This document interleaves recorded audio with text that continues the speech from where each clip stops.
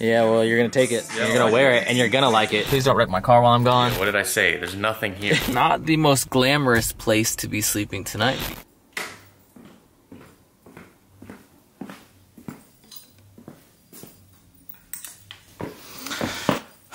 As you guys can see, I have too many shirts. Almost every single cupboard is getting full. By the way, the reason that I've been hanging these shirts in front of it is because behind the camera right now, I have a huge window. And if you look at this little line, that is from my shirts being folded facing the window. I'm just going to hang them in front of the window to give them a nice even sun fade. Now, I've been sourcing stuff like crazy for this live that I have coming up on February 9th. I believe it's at 7 p.m. Is it Pacific Standard Time? Maybe it's 6 p.m. I don't know. I know it's February 9th, but the date and time will be on my whatnot, of course. Make sure you bookmark that. If you click that little yellow icon at the top right of the scheduled show, it will remind you when I go live. If you do not have a whatnot, click the top link in the description. Make sure you sign up for whatnot. If you use that link, you will get $15 off your first purchase. Make sure you tune into the Band T live. I got a bunch of stuff I've been sourcing. This Oasis, which I've already had people ask me multiple times to sell, might get sold. A couple other ones that I want to keep, but I will probably end up selling. Pearl Jam, come on, you already know, especially being from the Pacific Northwest.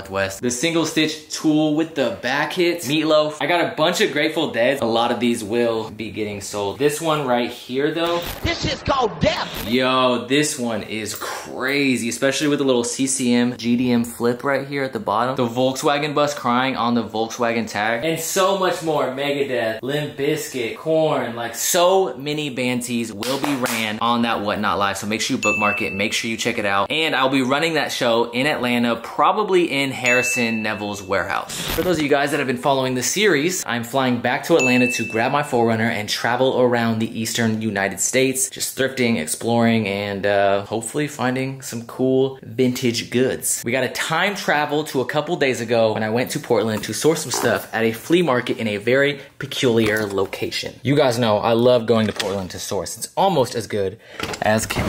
All right, just got to Portland. There's a flea market actually in the mall, which is kind of weird because if you guys are familiar with a lot of malls, especially in bigger cities, they do not really allow people to sell used stuff like clothing or shoes. But yeah, I guess we got a flea market in the mall. All right, first stop, got some stuff. Got this beautiful Carhartt right here. This might be a personal, even though it does fit me a little big. This is another one. I'm low-key just getting this to flex on the homie Amalar because he hit me up wanting an XL. This one is also my size, so we'll see. I can't keep more than one thing from this pile. But this I'll be selling on Whatnot. Little 3D emblem. Beautiful all over print. Look at these Jaguars straight crippin' in the jungle. And then this absolutely delicious, scrumptious LL Bean that hopefully does not try to steal from me. But anyways, thank you, my guy. I appreciate you.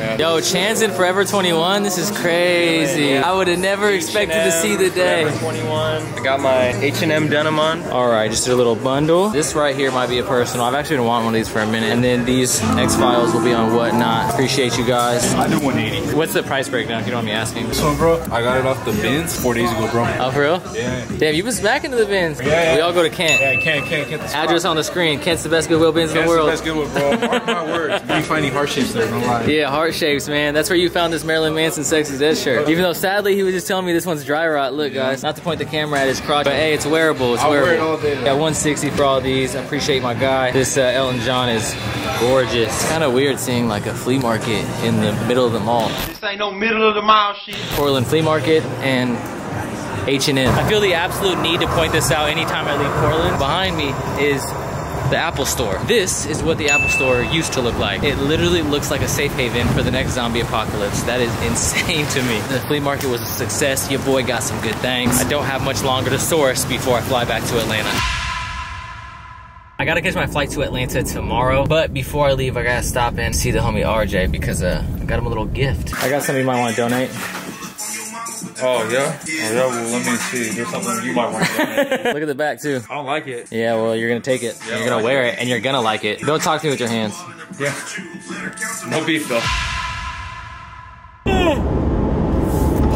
Currently driving to go pick up my mom. On the road again! I can't wait to get on the road again! I've been called the songbird of my generation. Please don't wreck my car while I'm gone. I will not wreck your car when you're gone. I'm gonna put a lot of miles on it, but I won't wreck it. Alright, love you. Love you too. Have a safe flight. Tall enough to bring that down. Barely. I'll see you soon.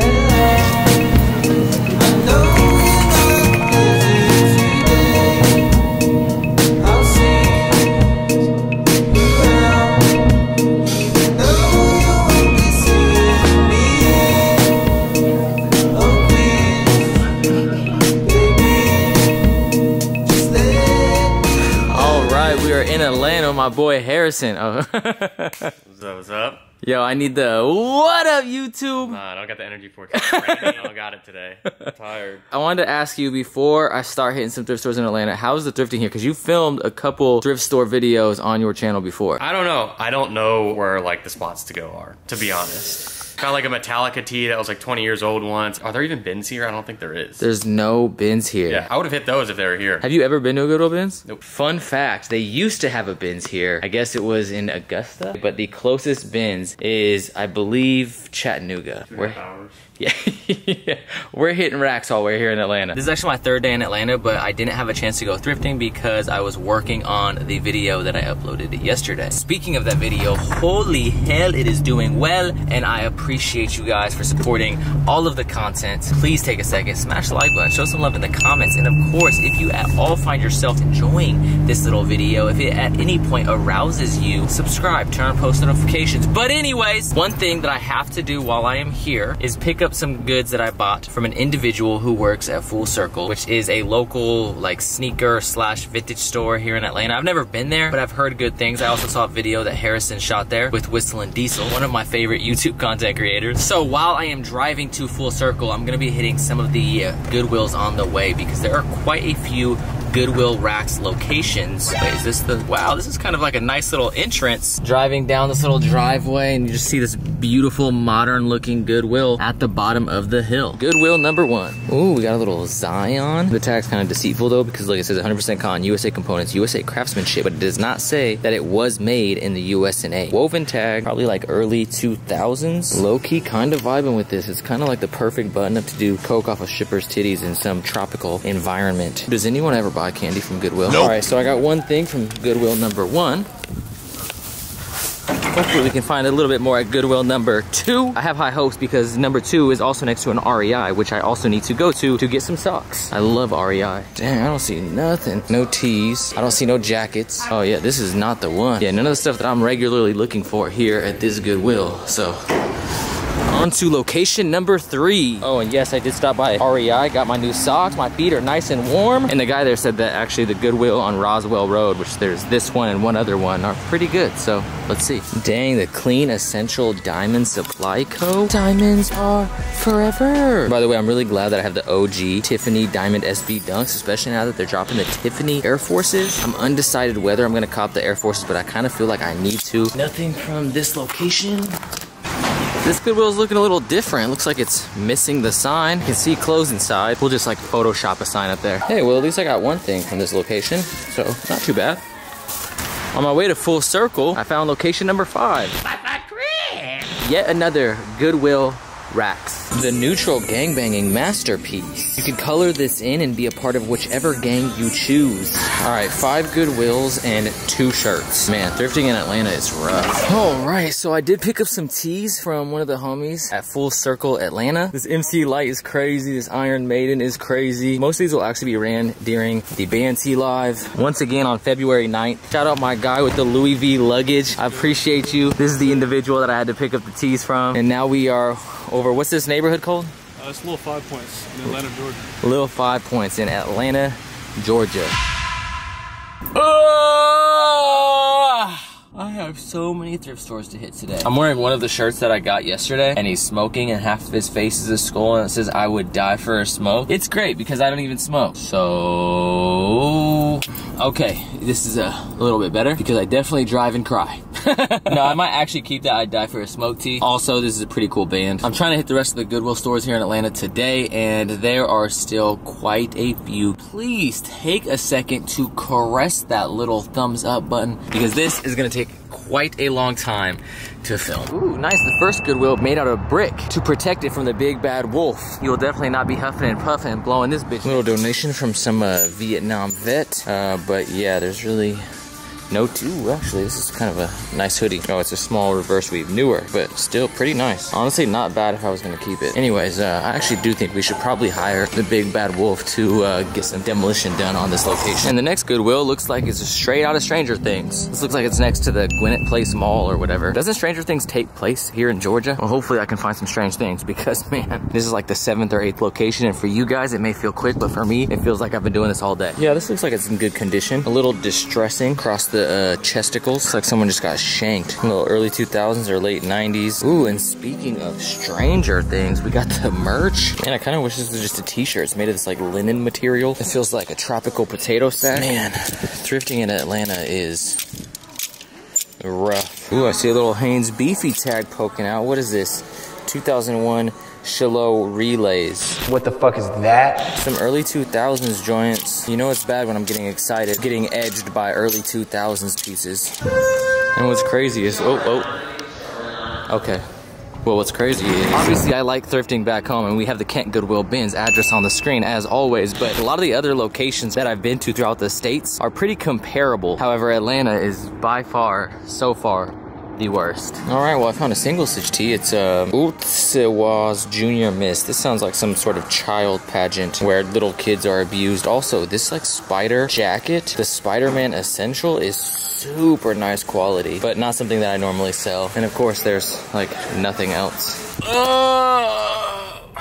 After a 30-minute drive, I'm finally at another Goodwill location. Ooh, we got some E-Nice. You're a D-Nice? Okay, this right here is quality. 100% Irish linen. What is the difference between Irish linen and like Italian linen? Do linens have like ethnicities? Anyways, this potato sack button-up is actually really good quality. Look at this aquatic masterpiece. You got Nemo right there with that beautiful sunset on the back. As my brother Paul Cantu would say, fishes get you.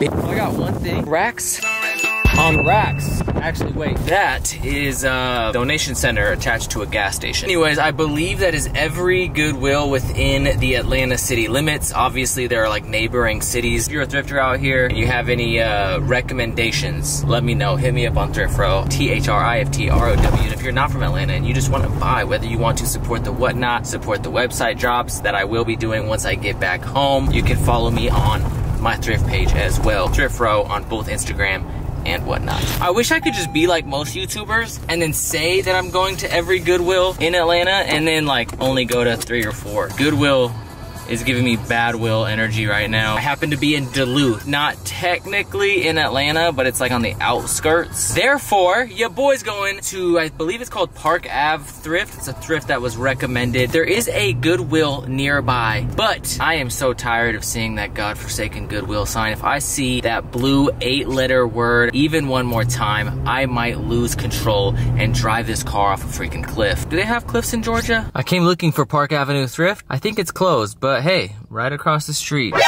there's another Goodwill.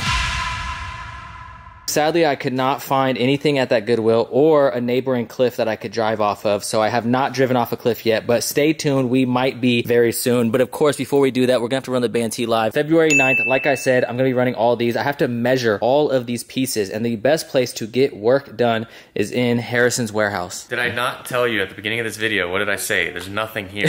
There's nothing here. It's literally so bad. I hit all the same Goodwills. I am probably not gonna be thrifting in Atlanta very long, so in the next video, hopefully I will be in a different location. That being said, I did get some things and I got one cool tee, and I'm really excited about this because I bought this tee. I was gonna end up reselling it because I know I won't get much wear out of it, but it's one of those pieces that I really like and I want it to go to a good home. And I showed it to Harrison's lovely lady, Sophie. So yeah, she said she wanted it, she likes it, so it's gonna go to a home that will appreciate it. I feel like it's perfect for her vibe and her style and just everything. I'm just glad that, you know, it's being adopted by someone who will appreciate it. An art major. Perfect. I've kind of turned Harrison Neville's little warehouse into my domicile. I have commandeered this warehouse and it is now the Jacob Star warehouse. Anyways, that being said, I did get a couple things from the Goodwill, so I will review. The first thing that I ended up getting was, of course, this little Zion tee. I also grabbed this Harley Davidson, which I don't think I showed off. It's a newer Harley Davidson, but it is still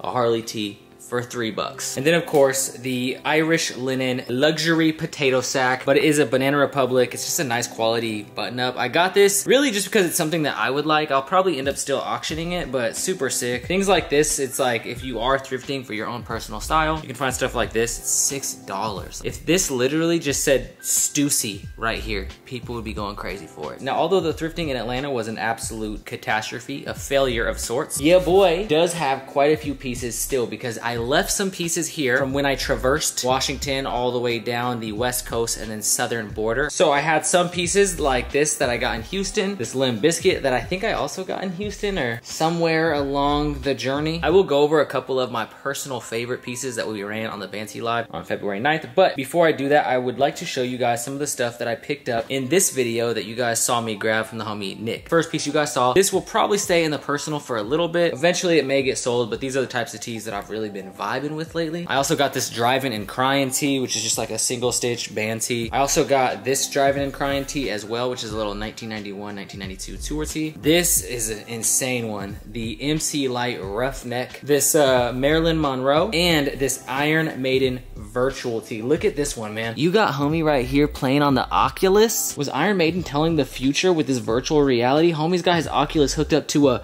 PlayStation 1 console on the Toltex tag. Some of these I actually bought with the intention to run during the Banty Live, so those and a lot of others will be starting off at $1. When I say a lot of others, I mean all of these. This Iron Maiden, the Robert Johnson. I'll tell the more in-depth story about Robert Johnson when I run this piece on Whatnot, but if you guys want to look it up yourself, there's a Netflix documentary on it. I got two Megadeths. I got this 1995 Megadeth tee, and then I have this absolutely beautifully faded Megadeth Euthanasia. I got this Meatloaf, then you have this little VH1 back hit, and this Samael, I don't know, it's a metal band that I do not listen to, but man, the graphic, sick. Then two pieces that I picked up from the Portland Vintage Flea Market in this video, Elton John, Goodbye Yellow Brick Road, and this Tool tee with that back hit, of course. I actually originally bought this for myself, but recently I kind of decided I'm either gonna get rid of this or the Oasis that I wore in a recent video. Of course, being from Washington State, the 1993 Pearl Jam, this is beautiful, but I do have a couple Pearl Jams in the collection already. This tee I bought for myself as well. Beautiful fade. Look at the little cow smoking a cigarette. This Metallica tee right here has a beautiful fade like on the shoulder with the puss head graphics, of course. And then this one, oh my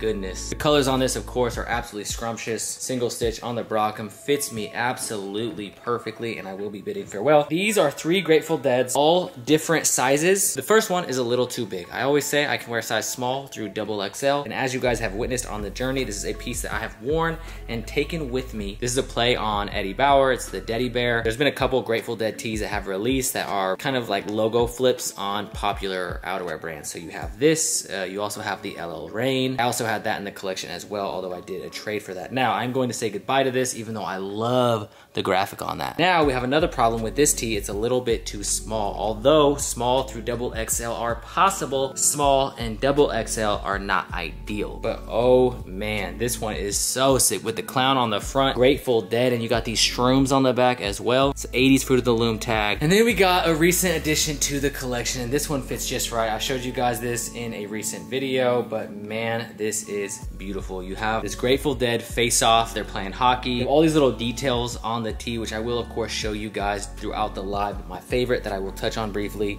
is the little GDM CCM flip. Now this does not include the other like 60 band tees that your boy has set aside. So like I said, make sure you check me out on Whatnot. My Whatnot will be on the screen. You guys can go bookmark the live. If you guys do not know how to type in Thriftrow, THRIFTROW, into the Whatnot application, all you guys have to do is click that top link in the description. Every single piece on February 9th will be ran starting at $1. There are quite a few pieces that I am nervous about, some that I did not even show you, like this Green Day on the beautiful woven gilding, and quite a few others. They just need some minor repairs. Oh, look at this one. Probably my favorite that I need to repair that I may or may not is this Doors tee. Look at that. Jim Morrison, artist, philosopher, king of orgasmic rock. Yeah, there's just so many that if I was to show you every single piece, we would be here for quite a while. Just make sure you click that top link in the description. Make sure you follow me on Whatnot, Thriftrow, THRIFTROW, bookmark the live, and tune in on February 9th. I hope to see you guys there. Thank you guys so much for the support. I appreciate it. Make sure you smash the like button. Now, we are not done yet. I now need to find a place to sleep. I could probably sleep in this warehouse. However, kind of want to go somewhere. It's like 2 hours away, but then I have to sleep outside. I have quite a few friends out here that I can stay with, and the last couple days I've been sleeping with my friends Josh and Gal. That being said, tonight I will be sleeping in my truck. Not the most glamorous place to be sleeping tonight because I'm in a Shell parking lot. Well, it's actually a Shell like Circle K collaboration they got going on right now. That being said, I'm so tired